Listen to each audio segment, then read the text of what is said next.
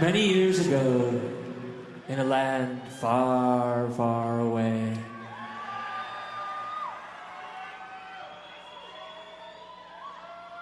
there was a band in need of a drummer.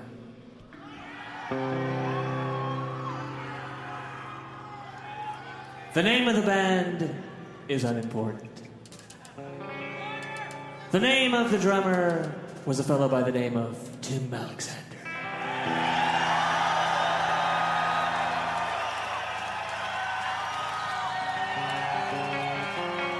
Now this band stood in a room in the confines of a warehouse in Emeryville. And they looked at these drummers that came in one by one by one. It's Primus Tracks with Josh and Frankie. You want to tell a story?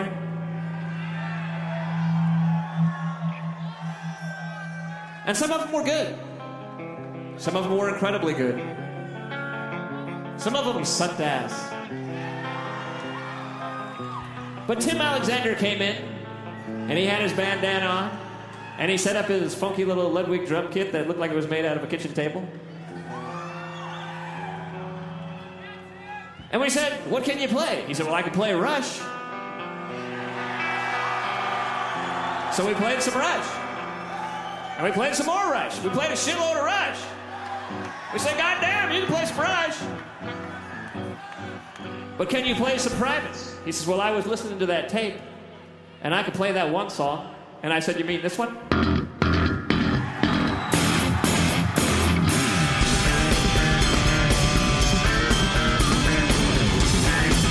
Hello, Primates, Primus fans, old, new, large, medium, small. You found Primus Tracks. Congratulations. At Primus Tracks on Instagram and Twitter. I'm Josh. I'm pointing to my right, a little back behind me to my right, and because that's Frankie. Hi, Frankie. Hi, Josh. It's nice to see you, by the way, Frankie, because we have a special guest today. I've known this guy, sort of, for about 20 years, and he is a wonderful musician and a sound engineer, and, you guessed it, a huge Primus fan. And he's going to talk us through today's track, which is track 9 from Frizzle Fry, Pudding Time. So because it's pudding time, I brought you all bibs. But I would like to introduce to you Anthony Garcia. Hello, Anthony. Ahoy. Thanks for having me. Ahoy to you, too. Here's your bib. Thank you. Absolutely. Frankie, here's yours, too. I got you because you're taller than me, I got you the extra large.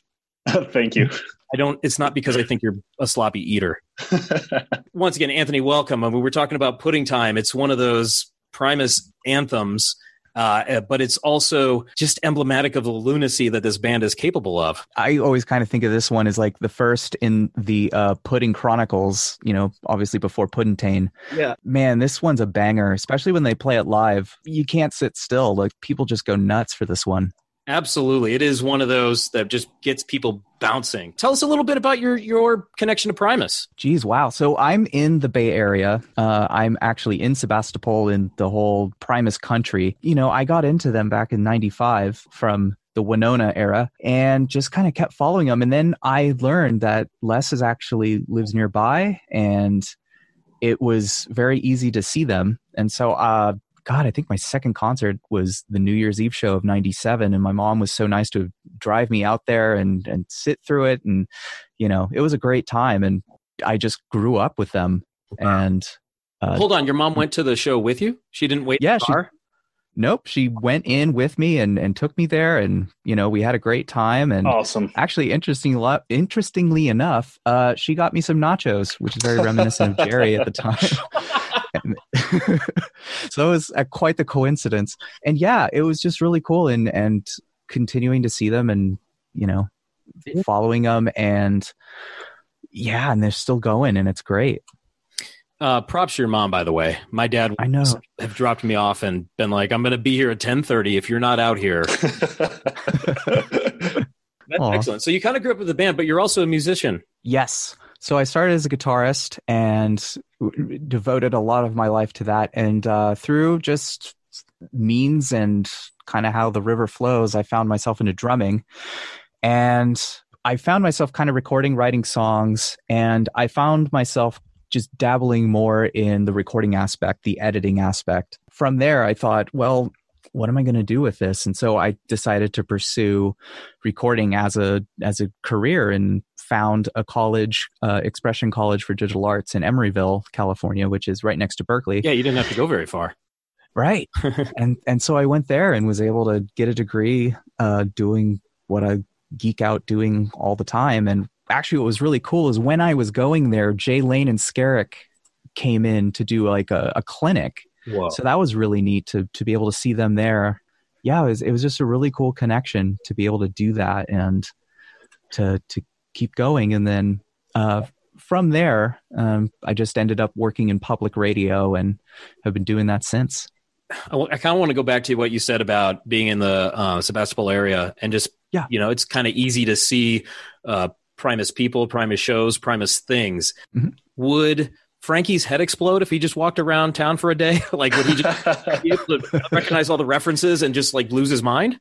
Yeah, they're not all super condensed as one might think, but yeah, definitely Sebastopol, Sonoma County area has a lot of stuff. Like Coddingtown's just like this shopping mall that you wouldn't look twice at. Yeah. It's got this like old 1950s like revolving sign. One side says Codding, the other one says town. Dale Davis's tree farm used to be a thing. Now it's the Grayton Fire Department tree farm. But yeah, the sign was out there of Santa Claus cutting down a tree, and so that has always been a thing. Fire department would be really tough to work into lyrics, I think. So Dale Davis tree farm rolls a little bit better. Yes, Dee's Diner wouldn't even look twice at, but apparently it's a thing, and they have like Les's written lyrics on there in a little framed picture frame with the album cover and everything. So that's a nice little homage. Nice. I'm just going to say, I think I hear Frankie clicking away like booking tickets right now. Well, that's excellent. And that's really cool for the, I guess, the Primus tourist, if there is such a thing, that you could kind of make your own tour. And I mean, I know a lot of people will come out for the New Year's shows and the wine party show. So it's a great thing to like spend a whole weekend. And then, when you're done with that, do wine tasting, go out to the beach. Wow. Go for a nice woodsy hike. Oh, and I forgot to mention the top. Today's episode is brought to you by the Sebastopol Tourism Board. Ooh, so, nice. They kicked down nothing, and I thought, we'll let them know. So book your flight today. Well, we're here to talk Primus, so we might as well do that. So it's pudding time. Let's dig in. We have 332 documented live performances, and as with most of our Frizzle Fry tracks, there are likely dozens more that are undocumented in the early 90s and definitely in the 80s. But as is, this is still a track that is top 15 as far as live performances go. For myself, and I definitely want to hear from you guys, I have a couple times that I've witnessed it that are meaningful to me. So in Las Vegas 2010, it had been 7 very long years since I'd seen this band. And I flew out to Las Vegas for that special midnight show that started after the Rush show the same night. By the time that the show was starting, I had been awake for about 48 hours. And I was starting to get a little wobbly. The anticipation of the band coming out, seeing them for the first time in 7 years, like I was ready to go.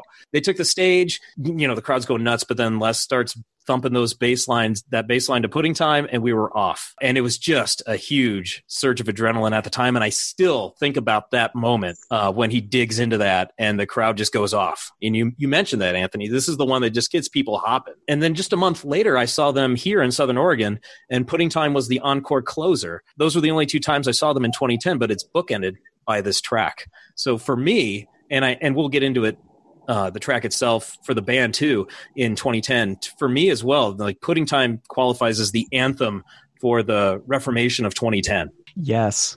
And actually pudding time was the first song, I believe, that they played together when they reunited with Jay Lane in San Francisco, which was another really cool thing. And what's funny is that it's such a banger. People were just standing there staring in awe. They weren't bopping, they weren't moshing, they were just staring and soaking it in, which is also kind of odd. It's almost like when the tides, repel when there's going to be a big tsunami or something. You're just like, whoa, and it just builds up and again, off to the races. From a drumming point of view, I think it's a really important track in the Primus catalog because, as you know, when Tim Alexander met Lur and Les for the first time, they began playing Rush songs. And then Les asked Tim if he knew any Primus tracks. And he told Les that he knew Pudding Time. So it's basically the first original track that they played together. And then when Jay Lane auditioned for Primus, that was also the song that sealed the deal for Les. He mentions in the Electric Grapevine book that when he heard Jay playing Pudding Time, he turned to look at Larry and he could see a smile on his face, and he knew that Jay was the one. Nice. Oh, that's the part in the book, yeah, where they're saying, he said, like, Larry and I were grinning at each other like idiots. Yeah. Because they just felt that energy, right? They knew it was there, and this was going to be the direction they were going to take, I think. Brad Sands had expressed some concern about the choice. He didn't think Jay would be the right drummer for the band, but Les told him that they had experienced some really great chemistry when they played Pudding Time. And Les is on record many times saying that Jay Lane is his favorite drummer to play with, and I don't think that's changed. There's something very peculiar about Les when he plays with Jay. They always have to do the awakening no matter what. And it's kind of strange for me that Les has never done the awakening with Tim, like, ever. That's kind of strange, isn't it? Anthony, maybe you can speak to this, because as a musician, is it, and I don't know, is it one of those things where if you're playing as a duo, let's say bass and drums with The Awakening or any other thing, if you play it so well with one person, is it hard for you to want to play it with somebody else? I mean, everyone kind of has their own flavor. You know, when you're playing with someone, you could really vibe off of what they're doing. And, you know, someone will say that they have the pocket. Yeah, I mean, I could totally understand that. Kind of in the same way that, like, you know, they don't really play Silly Putty that often, but it's kind of one of those songs that you also get really locked into a groove. You know, perhaps Les and Jay just have this thing where it's also kind of nostalgic, and, you know, it just represents their rapport and their bond, their musical bond. Yeah, and we got it on the 2019 New Year's Eve performance with Sausage. Anthony, were you at that show? No, I wasn't at that one, but man, that would have been amazing. I saw the video of it, and geez. Yeah. Frankie was down in the front row, and I was up in the loge trying to throw stuff and hit Frankie, and I kept missing it. The last song of the Sausage set was Pudding Time into Tommy the Cat, which was just insane. And then they threw in The Awakening as well. And, you know, by then, like, I didn't have a brain anymore. It had been microwaved by the wonderful music that I was hearing, but it was phenomenal. And it is so strange that it doesn't get as much play, but when Jay's around, there it is. So that is interesting. I think I was so focused on Les, perhaps, or maybe I was so amazed at what was happening that I didn't actually notice until someone pointed that out at the bullboard, and then I checked the video that Jay flipped Todd Huth off because he didn't realize that they had changed the track to Tommy the Cat. I was not aware of that myself. Yeah, I saw the video of that, and I had to double back and look. I was like, wait, what? Oh, wow. The moment.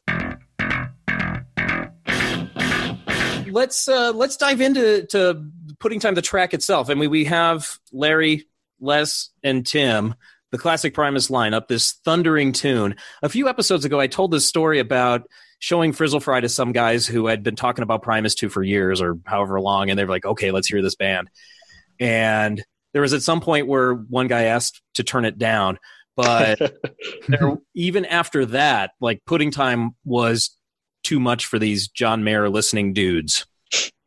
And I think it might be, Frankie, you pointed to it, it might just be that just killer double bass drum that's going on.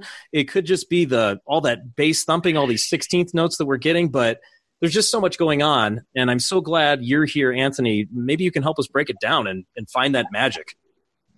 Yeah, it's a very frantic song, and it's got a lot of really cool percussive things with Les doing like a muted fret mutes and stuff like that. And strumming at the same time. And then Lair is doing all these really cool like tricks, almost like, Alex Lifeson would do in Rush, where he's like doing these tapping harmonics, he's picking behind the guitar nut, he's doing whammy bends and all this really cool stuff. And then as it's totally crushing it, then all drops out and goes into this really funky hi-hat driven groove that you can't sit still for. It's like, again, he kind of goes into this Larry Graham thing. It's got everything. That's a wonderful description.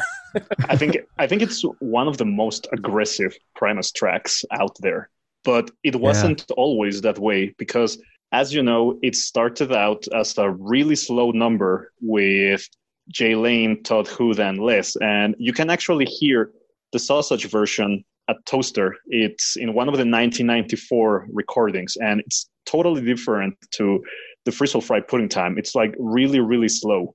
Yeah, I haven't listened to that version in quite some time. I've got to go back to that. But it is, you're absolutely right. I wonder what drove them to make it more aggressive. Now, a lot of these tracks that started with Todd and Jay got more aggressive as Larry and Tim made their way into the band. But I really think it's got the Tim Alexander stamp on it because frantic is a great word for that, Anthony, but I think Tim just drives it that way. Yeah, that double kick is, right off the bat. It's like also kind of like, Metallica-ish. It's that thrash metal. And also, with Lair's take on it, and again, with the Bay Area thrash metal roots, it just takes off. And, maybe at that time, that's what also drove it is when Lair came in, he was just like, okay, let's take this thing to the next level and, really oomph it. Yeah.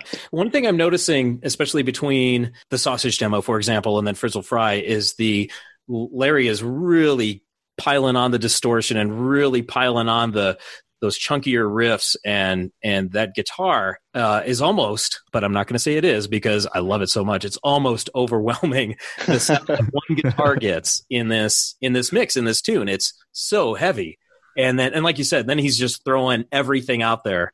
And I love that scream when we're getting into the verses of him, as you said, picking the strings behind the nut. That distorted scream there is so.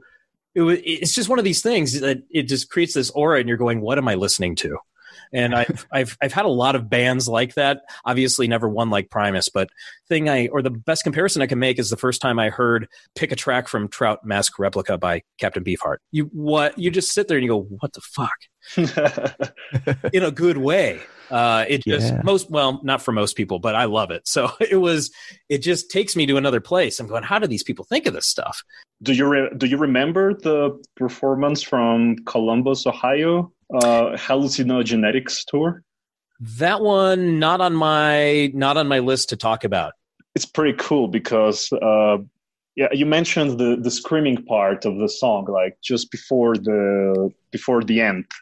It's always cool to hear Les yell that part, but on this particular show, he made gorilla sounds.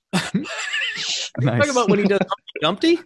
No, before, like during the last time that he says it's pudding time, children, but instead of saying that, he made some gorilla noises in this concert. Which coincidentally would be very hard to do in a gorilla mask. Right. Yes. Oh, that's so funny. I want to go find that one.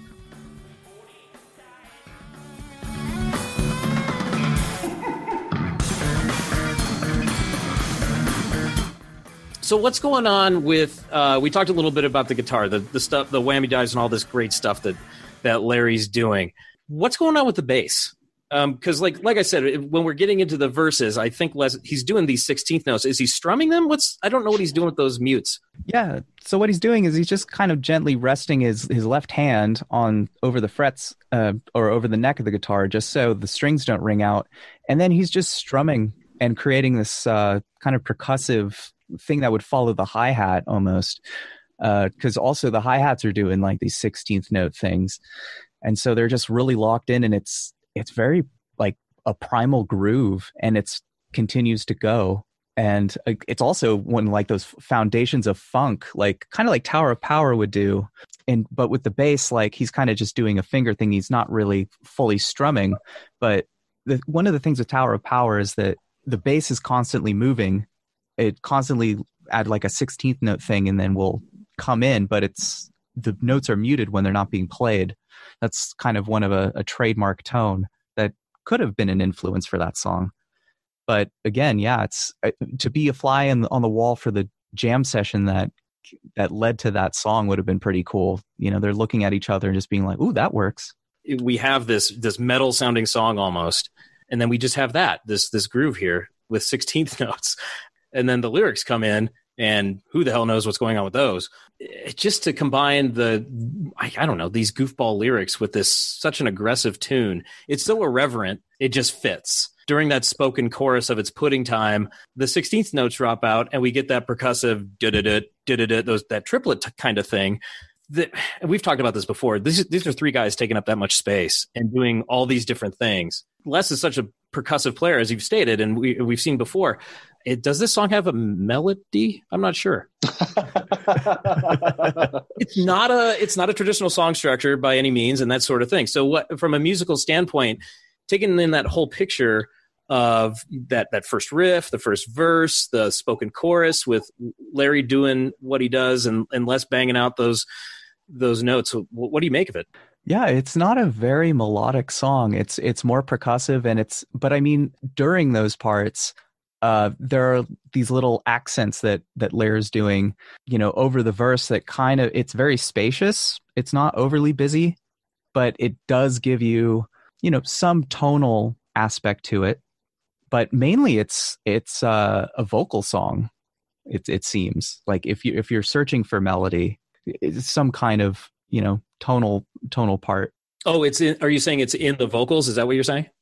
Yeah, it seems like the strings and the drums are more of a percussive thing. So it's all like drums, and then you have the lyrics and the vocals actually being like the melodic part of the song. Fair enough. Speaking about the June 2010 rehearsal, I mean, I really like it. I think it's got a really cool little set list. But I recall reading some criticism about that EP at some point at the old Bullboard. And the particular comment that I recall is that the person said that it sounded too clinical, like too polished and too perfect. And I think it's not because of Jay's drumming or Larry. I think it's because of the pachyderm bass. Would you agree with that? Well, I also know that now Les is, I mean, he's always has thrown on a lot of compression onto his bass, which is essentially taking the loud parts and bringing them down, turning down the volume when they get to a certain part. And that helps kind of create a more consistent tone. Especially with the pachyderm bass, it's very punchy, and that's what compression can really do for you.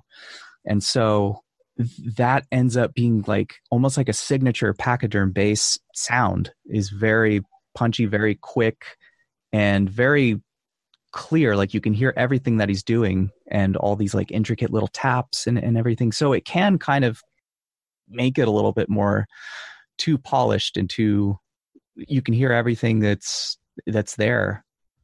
Oh, okay. Yeah, that stands. I think I appreciate that, because there are things that we don't catch casually listening, say. Yeah. I feel like I miss a lot because there's so much going on. So to be able to hear more clearly what they're actually doing can give me that greater appreciation. You know, because I feel like I'm missing notes every once in a while, like lots of notes every once in a while. They're doing things and I'm going, this sounds great, but it seems so simple, but it's never that simple. Right. And that especially in Frizzle Fry, like this is, you know, it's in the age when recordings are very clean, they're very polished, and people spend a lot of time doing overdubs and things like that and making things perfect sounding. But at the same time, it's a very raw record. Like there are a lot of like little timing things that are there. There's really cool, like little, I don't know, twangs and things like that, especially in Pudding Time. There's like this one like really quick whammy bar thing that Les does, I think in like the second verse or something, or maybe it's the third verse. It's like, and it's really cool that he just throws that in there, and you wouldn't really notice it. I mean, I didn't, the first, few years, I think I never really thought second glance of it, but then it kind of became my favorite part of the song, where it's like, oh, it's coming up. There it is. It's really How about that breakdown, or that bridge that leads into our breakdown? Wow. That's the breakdown, because you have to be breaking down to be screaming the Humpty Dumpty nursery rhyme. What's going on in that bridge before the breakdown? For the breakdown. So it's the Humpty Dumpty part, or just before that? Yeah, just before that, with the that part right there. Are you guys playing the same? Are Larry and Les playing the same notes, essentially, following each other? Yes. And what's kind of cool about that is, Les is doing like if you see like a traditional power chord, you have an octave, which is, the base of the octave is, would be like index finger, and the octave would be, either your ring or your pinky, depending on how you hold the note on a guitar. And then there's a major fifth in there, which, you could do a bar chord, or power chord. That's a major fifth, and that's kind of what the guitarist would do. But instead, what they're kind of doing is Les likes to do the bar part of it. So it's, just the lower two notes, or the higher two notes, I should say. So it's like the fifth and the octave. So he's just able to just like clamp with one finger these two notes that are like on the same fret, but of two different strings. And Lara's kind of doing that also. The thing is, like, he's not using the root note, which typically a guitarist would do. So he's kind of mimicking Les, which you would think like Les is kind of mimicking Lara on that one. But no, it's actually Lara's playing more like what's being played on the bass, which is pretty cool. And it sounds very much in unison.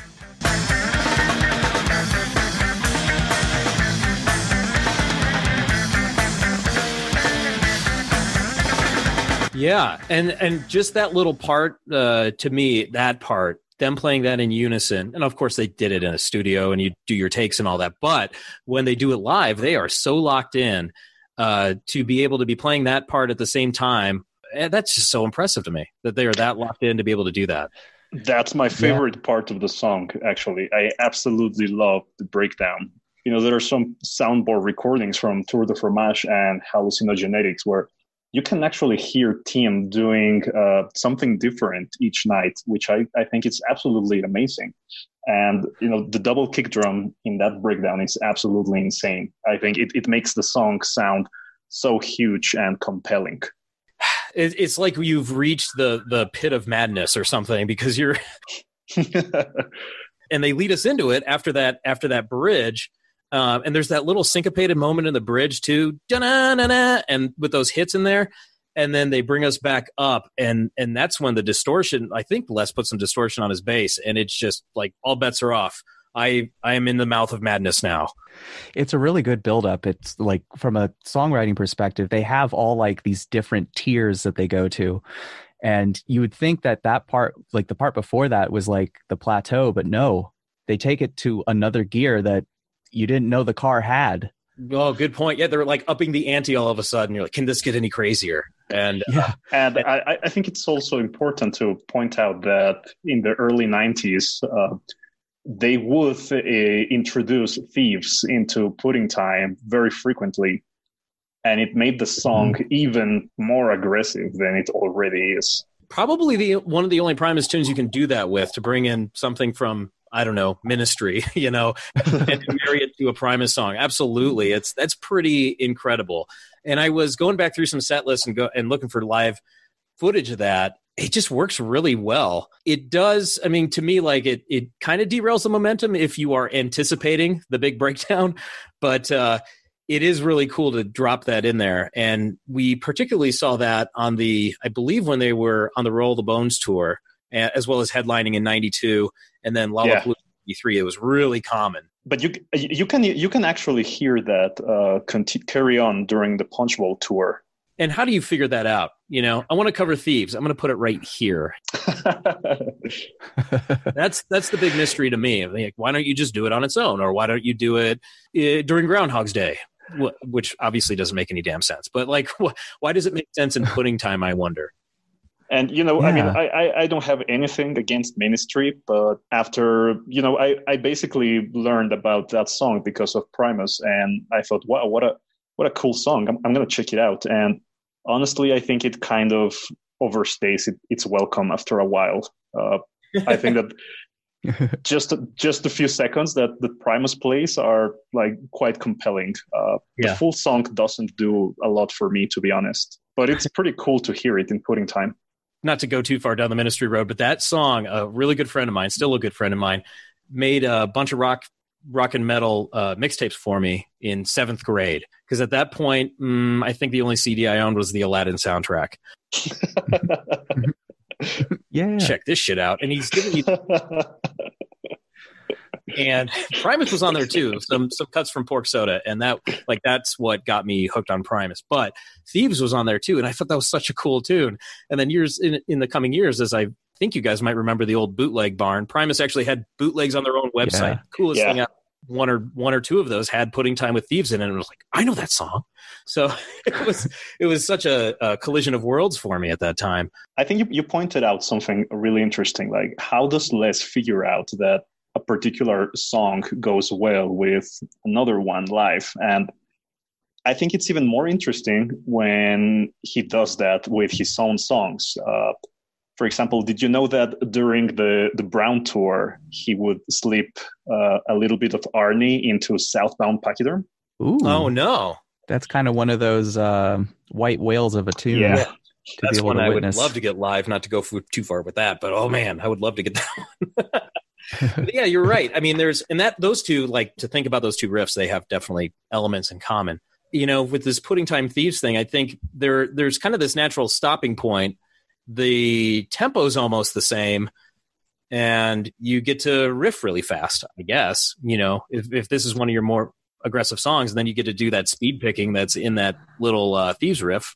So I guess it makes sense. But Anthony, I got to defer to you. You're the guy with the most musical knowledge in the room. Well, maybe they were just like driving to one of the next towns, and you know how like you'll be in your car or something like that, and you're humming a tune or you're thinking of a song, and then it like meshes into another song because maybe they have a very similar like melody or something for 3 notes. Like every once in a while that'll happen with something. Yeah. It's just phenomenal. And then maybe they were doing that, or perhaps they were doing a festival and Ministry was up next or something, and they wanted to play an homage, and they knew that Pudding Time would be the heaviest in the set or something. There you go. Yeah, who knows? I mean, it's kind of one of those like almost like I wouldn't say synesthesia, but like it's the blending of 2 different things that you wouldn't necessarily maybe think of right off the bat. The one that comes to mind for me, and my wife points it out every single time, when I put on The Expanse, she sort of likes it, sort of watches.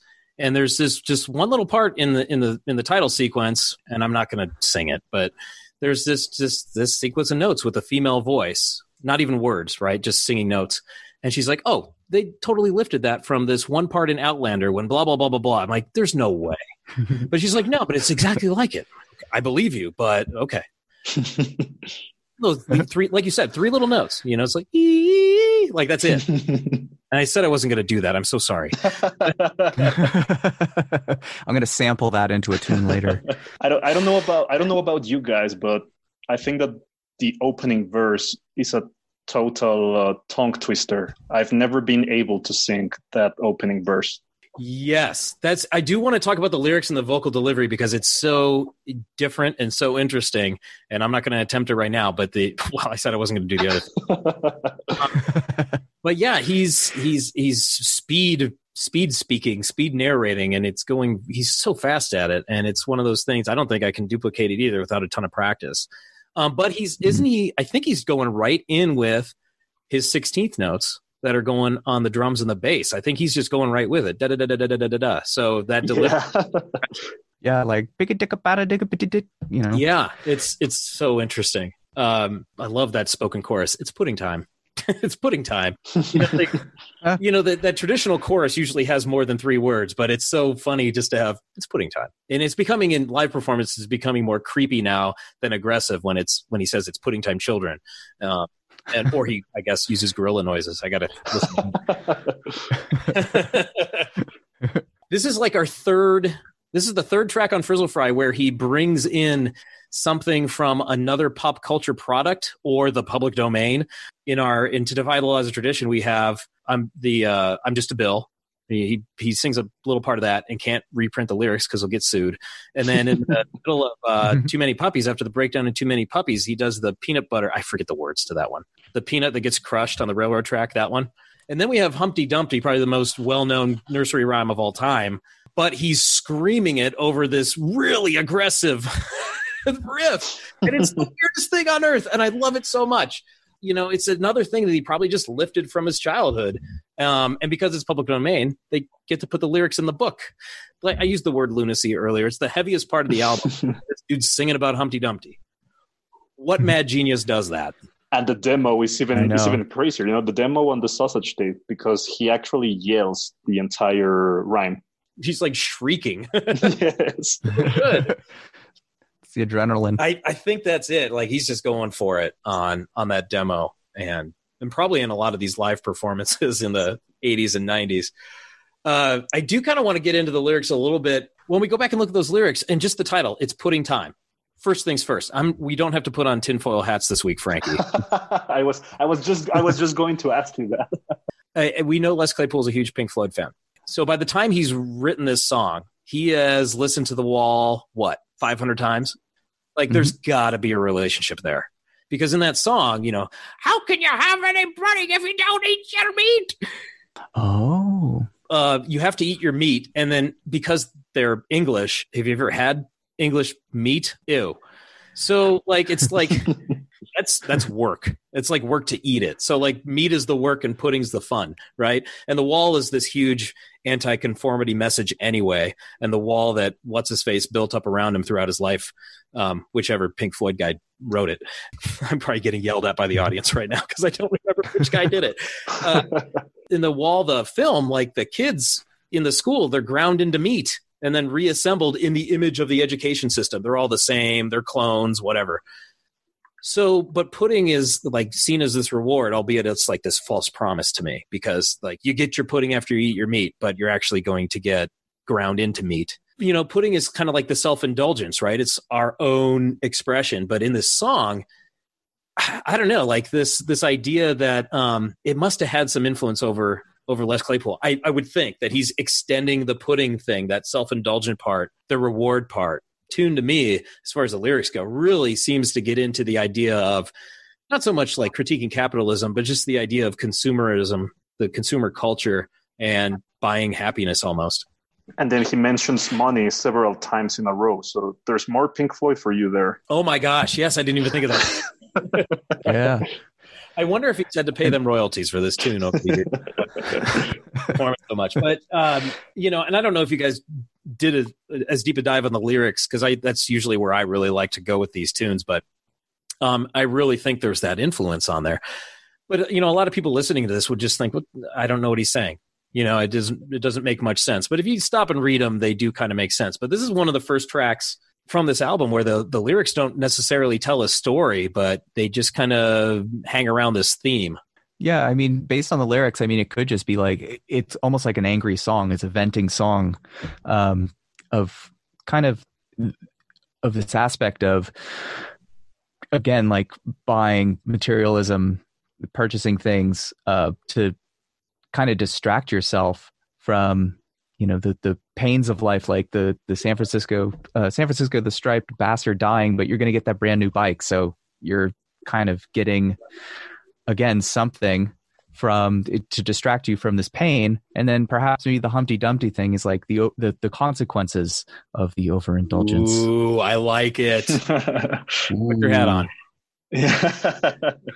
Yes. I'm buying that hook, line, and sinker. Sorry for the stripers, but that's what. Ooh, yes. No, I think you're onto something there. Yeah. Or it was, maybe he thought this is our heaviest moment on this album. I am going to scream a nursery rhyme.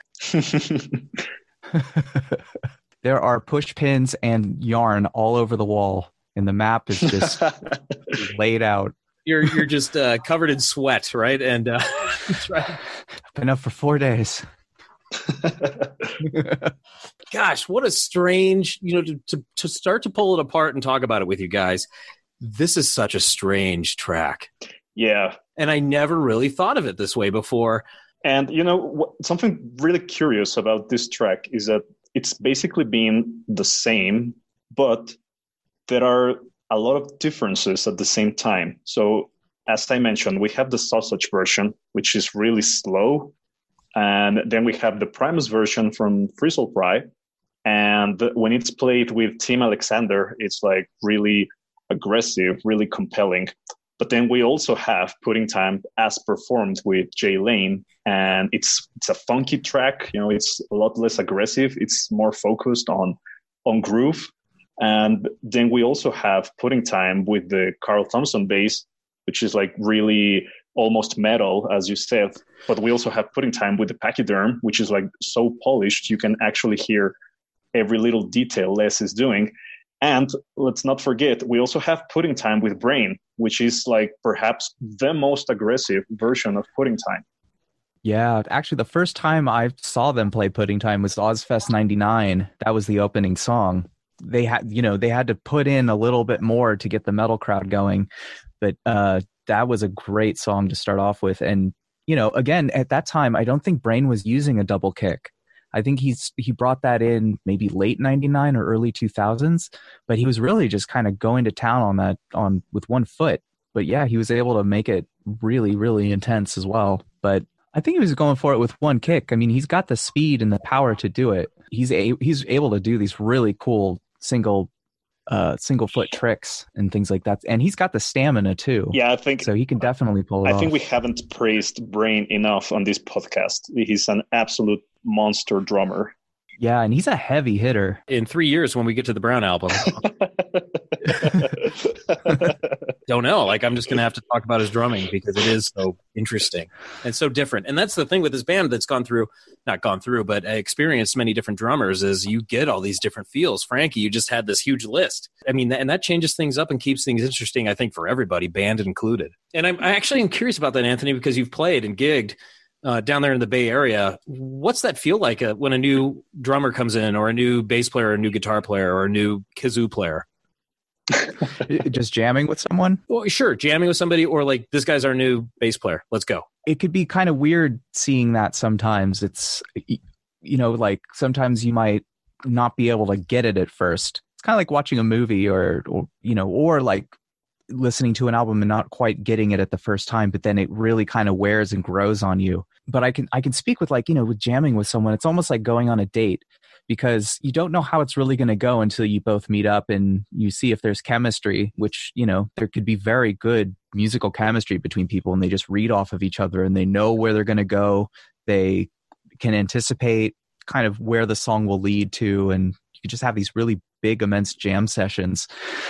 And then, bands that get different members, or maybe even, for different album cycles, like King Crimson, they change out their lineup quite a bit. That's kind of, they add their own different feel and their vibe. And it's hopefully, they don't try to replicate previous members. They just kind of do their own thing and it fits really well, which kind of is what Brain did. He really did just kind of present what he was doing. He didn't go out and get like a mountain of drums. He just had his really big Bonham kit with big shells and everything, which is also like the very first one was acrylic, which is definitely like a throwback to Bonham. He was himself. He didn't try to get a big double kick drum set that would take half a day to get behind, because you have to drive all the way around it to get to the end. Yeah To bring it back to Pudding Time, I'm curious too, from your sound engineering background and experience, what about this track sonically on the Frizzle Fry record? Now, one thing I remember them saying, they went with a very dry recording intentionally because of all the big reverb sound that was going on in pop music at the time, especially the butt rock. I assume they intentionally did that.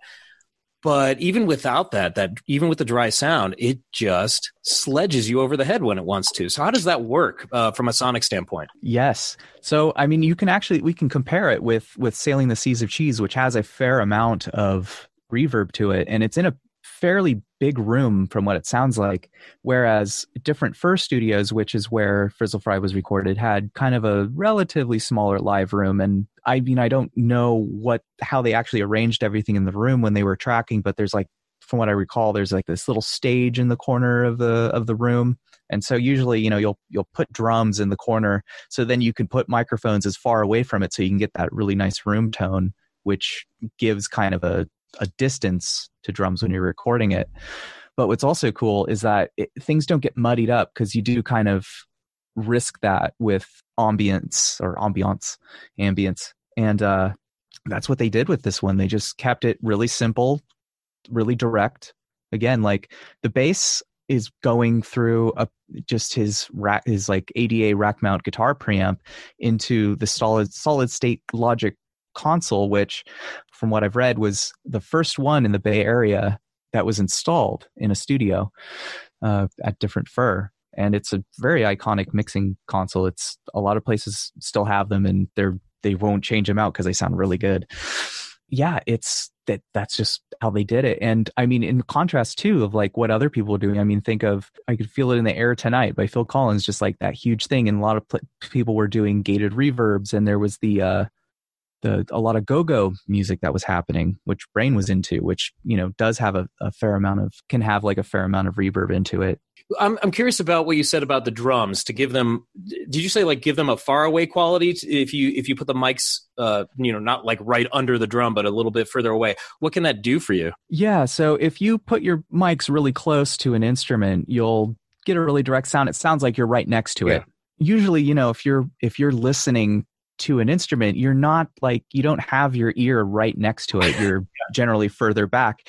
And also with drums, you have like the resonance of the shells and all these, and if you're using two heads, you'll get more of the bottom head on it too, but you'll hear more of the shell and more of the whole room interacting. And that's why recording studios, have their thing, and why a lot of people can't really get that sound at home.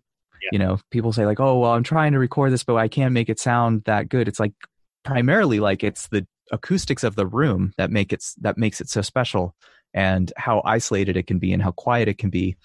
And that doesn't necessarily mean that you need to have a gigantic room to do it. It's just kind of the acoustic layout of the room will really help that. So you don't have a lot of weird echoes, and you don't have these really bad spots where all the bass is hanging up and places to avoid. But again, that could be its own thing. The Brown album is very just like, oh, wow. From a recording standpoint, a lot of people would be like, wow, they just didn't care. They just threw all these mics up and distorted their preamps, and it sounds like, oh my God. I mean, in and of itself, that's its own great quality. If that's what they're going for, then there's nothing wrong with that. Again, it's art. But that was their take on it. And I think they did a great job by avoiding what all the other bands were doing, because that set them apart. That really made it not just another 80s record. It was just washed in reverb and had or a gated reverb, I should say, is when, you'd hit the drum, kind of make this really big tone, but then it would cut out. And that's another thing that kind of is a Phil Collins thing, I think. Yeah. I'm thinking of, you mentioned In the Air Tonight, so I'm thinking of that big drum with that sound on it. Yeah, you're right. This Frizzle Fry record, almost completely the opposite. It's just this straightforward piece of work, and it holds up. I mean, we're talking 30 years ago now, and it sounds phenomenal. I mean, there's recordings from 1942 that sound phenomenal, but this one, it could have been recorded yesterday. Reverb can kind of hide a little bit of stuff, little imperfections, because it adds this washiness to it. It's kind of like putting a fuzziness, like slight glow of everything. Oh, like a soft focus on somebody. Yes, a soft focus. It's kind of like putting that on, so you kind of like it's a little bit of a makeup thing. But no, they're not afraid to just like whip off the clothes and just be naked and just have their tones just stand out, and all the playing right then and there. Although I should say Spaghetti Western does have a fair amount of ambience and delays and reverb and things like that, but that's more of like, obviously, like, it suits the song. It's to serve the song, right? Yeah, it wasn't there for to cover up anything. Right? Yeah. I mean, not that people do that to cover up, but I mean, it does kind of add this little washiness to it. I think it's worth mentioning the sausage demo because Matt Weinegar recalls in the Electric Grapevine book that they just set up microphones on the floor. The band played the songs live, without any rehearsing. He just set up the microphones and they went into it. And I think it sounds absolutely amazing for a demo.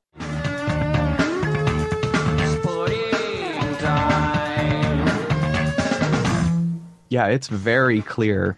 Like it would sound like almost like, in Frizzle Fry where, they saved up a bunch of money and they went into this really big studio. And it's just their chemistry together is fantastic. If you're listening to this podcast and you have not heard the sausage demo, what are you doing with your life? Please go listen to it because you're going to...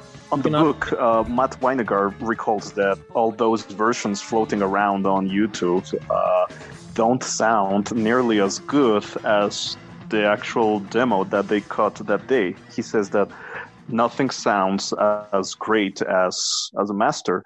And then we had Tim Soya on the show, and he told us that master is lost, and he's looked for it along with Les Claypool for a long time. They've never been able to find it. So we reported the sausage demo master as lost, but plot has thickened.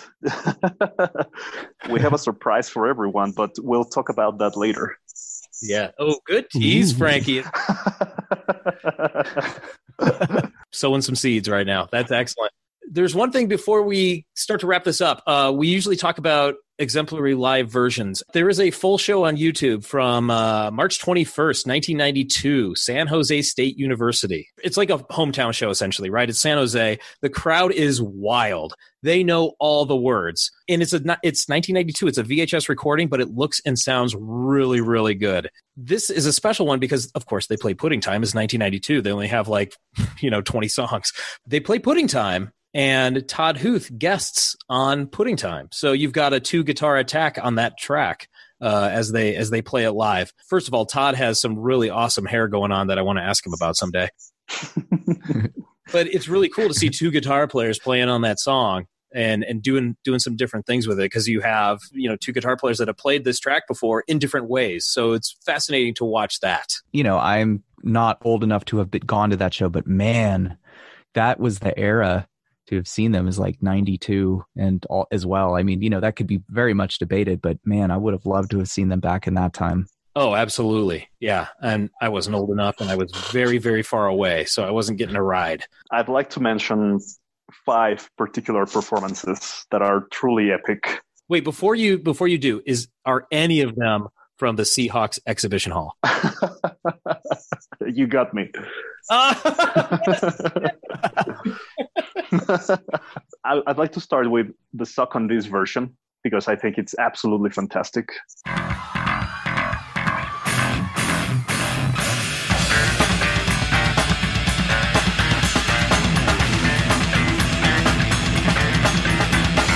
The second one would be Honolulu 1993 Pork Soda Tour because it's a radio broadcast, so the quality is really great, and they throw thieves in during Pudding Time, and it's absolutely amazing.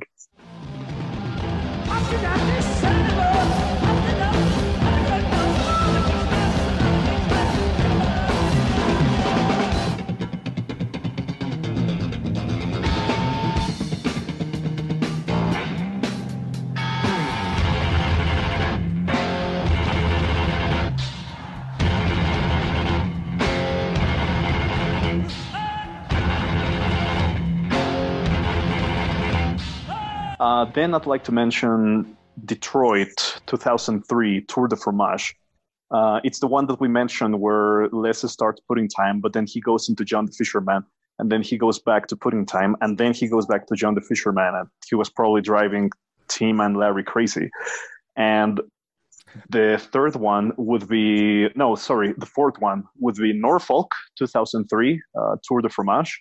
It's a really great performance. I can't point out specifically why, but the breakdown and the general delivery of the track is amazing. And of course, I'm not going to stop until everybody has heard the Seahawks Auditorium concert. That's the fifth one that I like to mention. It's a stellar performance of Pudding Time. One thing I've been really wondering about is if it's been recorded for another demo that maybe we're not aware of, like, because I know that they're at least on the interwebs, and who knows if all this stuff is true, but it sounds like they've had other demos that they've done. So like Too Many Puppies had been recorded as a demo from what I've overread. So maybe there's a demo out there that, has yet to be revealed that could have, Too Many Puppies, Pudding Time, and something else. Who knows? As far as we know, we have the Sausage demo, and we knew that another demo existed called the Sucking Songs demo, or the Primus Tracks demo, dating back to 1986. But we had actually never seen one until last year. We actually did a fundraising at the Bullboard, and we managed to buy it. That one has 4 tracks, but Pudding Time isn't there. And yeah, Too Many Puppies and Prelude to Fear at least were recorded in demo form by Les with a drum machine. The thing is that, as far as we know, they have never circulated in any form. I'm not aware of Les making any tapes of those particular demos because they are not mentioned in the book.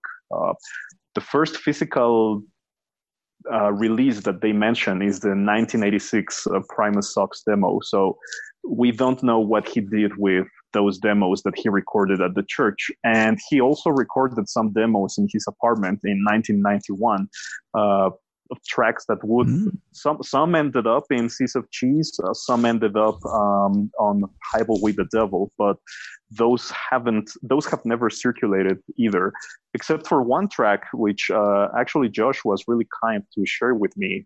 It's a Carolina Rigg demo.